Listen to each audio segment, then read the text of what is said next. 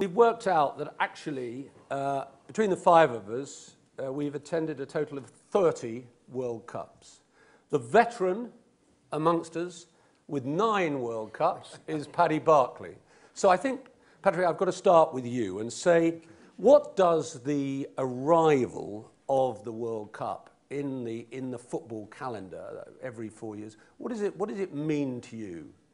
Well, increasingly it means excitement, and I mean that increasingly. I love watching four football matches in a day. I mean, it's rather pathetic. Actually, it's become the only form of fun I have. In the past, it's always been about the newspaper, what you're doing, how many pages, if it's a separate section. Now I would say my role is 70–80% digital and 20% newspaper. There's very little downtime now. I mean, in '98, certainly the first World Cup I did, you know, we had a pretty good time really at that World Cup. And, you know, and 2002, in fact, I mean, there are a lot of, you know, kind of lost days and nights there. You couldn't do that now. You couldn't do that now because you can't.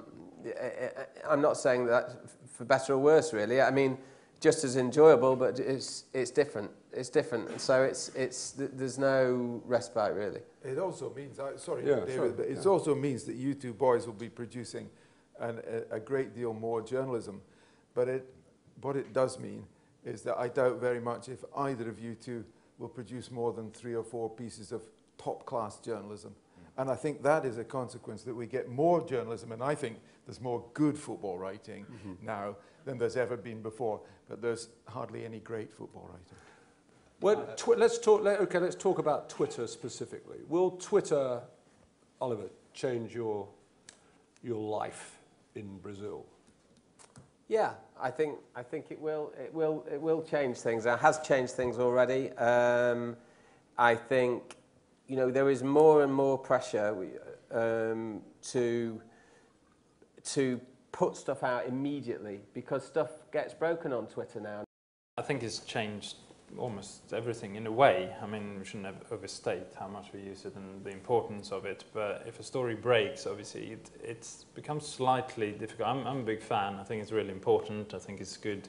We're sharing articles with it, and our main account has got 440,000 followers, so send out an article, a lot of people will read it. So it's a new way of finding an audience where newspapers sales are maybe dwindling. But I also think it's a danger because you can work on a story for 2 days, you put it out, it's always there. It's there almost for everyone to pick up, and it depends on when you publish it. And I think the danger would be that we don't spend 2 days on a really important story, because within minutes it will be out there. You kind of lose ownership. We talk about ownership of a story, and if you've invested, when financial pressures are quite hard and you spend, say, weeks or months on it, or on match fixing stories, or anything, and suddenly it's out there, and within an hour, no one's going to be able to say where it came from, who spent the time on it, but we mustn't let that detract from the important things, and that we need to do investigative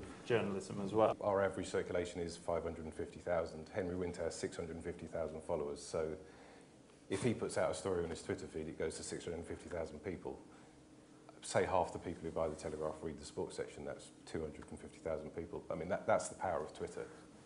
Patrick, how does someone who's going to his, what did we decide it was, 9th World Cup, how does he regard Twitter? Well, I think it's the world's first regressive invention. I truly wish... You're not sitting on the fence there. If I could uninvent anything, it certainly... Call centres? No, I just think it's the one. I just think if someone offered you a deal whereby you will get between half an hour and an hour and a half less sleep per day, your annoyance level will be doubled, would you say, sounds like a good idea, I'll have 2 of them? I mean, I just cannot see, as someone who deals in opinion and filtering things, it's absolutely useless. For facts, of course, it's unmatched and has changed everything. And of course, your opinions should be based on fact and information. But for me personally, It's horrible. I hate it. I have 120,000 followers, all of whom hate my guts. and if Henry Winter wants them, he can have them. I think that I felt that FIFA kind of really messed up with the South African World Cup. I felt they de-Africanized that World Cup, and I thought that was a terrible shame because I was really looking forward to the African influence there, and having been to an African Cup of Nations, that is a proper African event. This felt like they had just tried to sanitize it, really. And so, for instance, I don't know, small things like the women who sell pap and stuff like that, food by the stadiums, were exiled from the stadiums, or exiled from the perimeter of the stadiums. It was just a sanitized experience. The same thing had happened in Germany 4 years earlier, where the purveyors of lovely German beer, which is part of the reason you go to Germany, and hot dogs and so on, weren't allowed to because it had to be McDonald's and Budweiser. Yeah. I think I was perhaps a little naive when the Qatar bid was successful. I felt that it could be a good thing for the world. Much of what I've since learned about my former friend Qatar has altered my opinion slightly on that.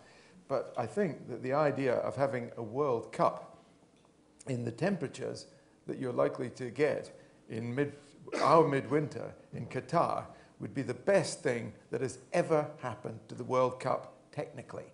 I think you'd see the best football. It would also be the most fan-friendly, in that the fan, if he wanted, would be able to see 2, even 3 matches in one day, because everything would be together. But I rather think I'm talking about a fairy tale, and like Holly, I don't think it's going to happen. Thank you to our panel. Thank you to Paul Nolan and the organisers of this event, and thank you to you, our audience. I hope you've enjoyed it. I certainly have. Thank you.